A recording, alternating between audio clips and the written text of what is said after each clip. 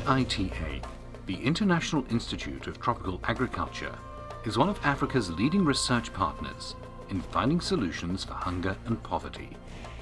40 years of award-winning science. We employ an Africa-wide network of world-class scientists who anticipate future issues and are flexible to meet new challenges. Our agricultural research reduces consumer and producer risk, increases productivity and generates wealth. So let us look at 4 examples of IITA's work. Cassava is the main staple of over 300 million people in Africa. We continuously look for solutions to pests, diseases and drought. For example, the cassava brown streak. For now, there's not really any resistant cassava varieties that are resistant to this particular virus. And we know that there's techniques that have been developed overseas that have been shown to work in other crops. This is then a suitable biotechnology project for us. In the coastal region of Tanzania alone, annual losses from brown streak have been estimated at $50 million. But cassava is much more than a staple crop. More emphasis should be given to research and development of the crop such that we can force a breakthrough in agricultural research on cassava such that it will serve as the engine for agricultural development and subsequently socioeconomic growth in sub-Saharan Africa. You have to expand its utilization so that it will increase the demand that would encourage farmers to produce more. We believe that food security is not just putting a meal on the table, but also putting money in people's pockets. Yam is a major staple food and source of income for over 60 million people in Africa, with more than 90% of the world's annual yam production of about 40 million tons. Yam is a part of the culture.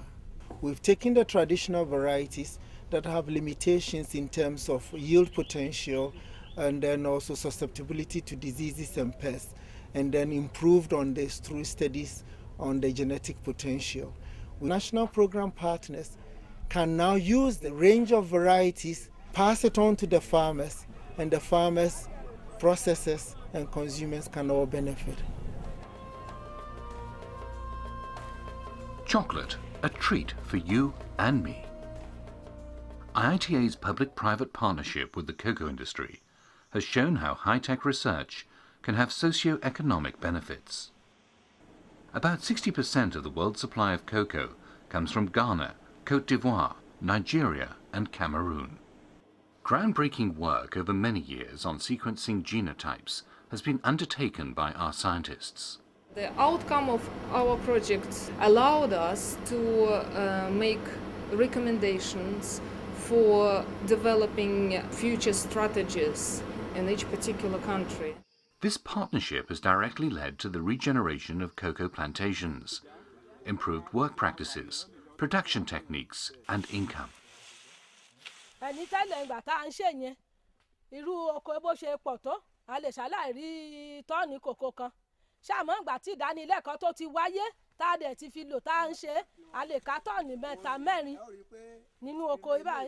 The reason why it was possible to re-establish the company is that the output of cocoa, raw cocoa beans has gone up.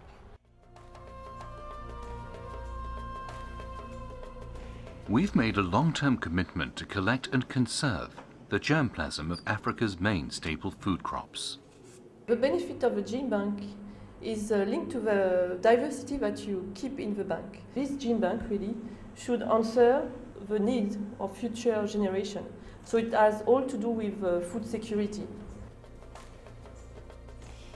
These were just a few examples of our work.